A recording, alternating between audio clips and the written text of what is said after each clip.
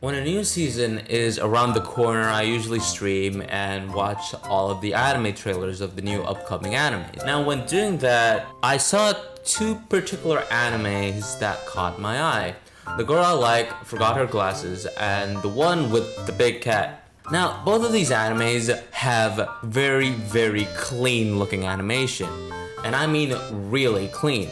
Like stuff that top tier anime studios do. But in addition to the great animation in both of these animes have really good backgrounds, super realistic backgrounds. It almost feels like the backgrounds for these animes are just pictures of real places in Japan. Now, as a man who is a big time consumer of anime, I looked through the studio that made both of these animes, and wouldn't you know it, it's the same studio, Gohan's. In fact, it's actually directed by the same guy, this guy named yknow Katsumasa.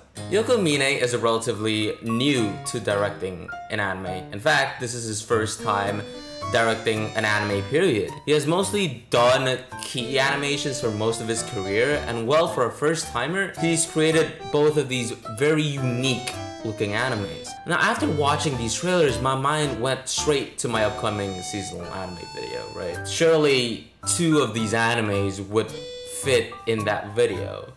Well, watching the first episode of both of these animes, I realized that these shows don't feel right. Like, sure, in theory, the animation looks really clean. The background looks really realistic. But my brain is telling me, no, this feels off. Both of these shows have very simple anime plots. The Girl I Like Forgot Her Glasses is a typical boy and girl rom-com.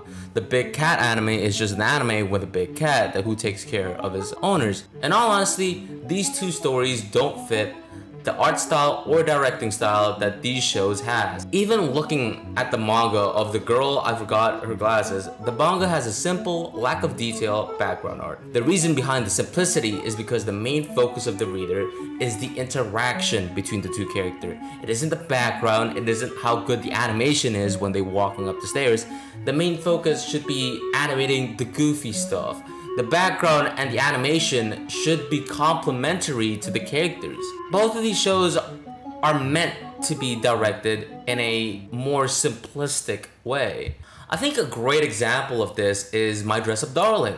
The background in My Dress Up Darling is very realistic. There's very little details in the background that make it really lovely, but it would be blurred out and don't contrast so much with the characters. It only serves as a literal canvas to Kitagawa Marin. The way yknow directed the Big Cat anime and the anime with the glasses is not a bad way to direct an anime. It's just that this art style is more befitting to a more realistic story. The first thing that came to mind is Sorenin. So the manga Sorenin has a very realistic background. Now, the reason behind this realism is because the manga is super grounded. It tackles hard-hitting questions about life. It covers a cast of characters that are like people, like real people. It's a story that, in all honesty, could happen in real life. Another great example is Inuyashiki. Now, Inuyashiki has an ultra-realistic art style. You know, the anime adaptation, MAPPA ruined, but putting MAPPA and how they adapt shows besides Chainsaw Man and Jujutsu Kaisen to the side, this manga makes the old man look old. Like a typical old man you would see in the street. Frail, sickly, old. Just an old man. The realistic style of the manga makes the violent scenes like so brutal. Like, it makes the reader gain sympathy for this typical old man you see in the street being the only person who could stop these atrocious sceneries to happen. The way Yotsume directs animes doesn't only fall to dramatic animes. This can happen to a slice of life anime. A great example is Yotsubato. Now, people have been dying for an adaptation of Yotsubato. Yotsubato thrives at its background because its background is very realistic, incredibly realistic, to the point where most of its background feels nostalgic, and it's coming from a guy who hasn't even lived in Japan. What all these three mangas have in common, Sorenin, Inuyashiki, Yotsubato, it's all somewhat based in reality. These two animes Though they might claim that they come from the same reality that we live in, they don't. One anime has a 7-foot tall big black cat. The other one has like a super moe, super clumsy anime girl. Like, these shows aren't real. We as anime fans know that our waifus aren't real.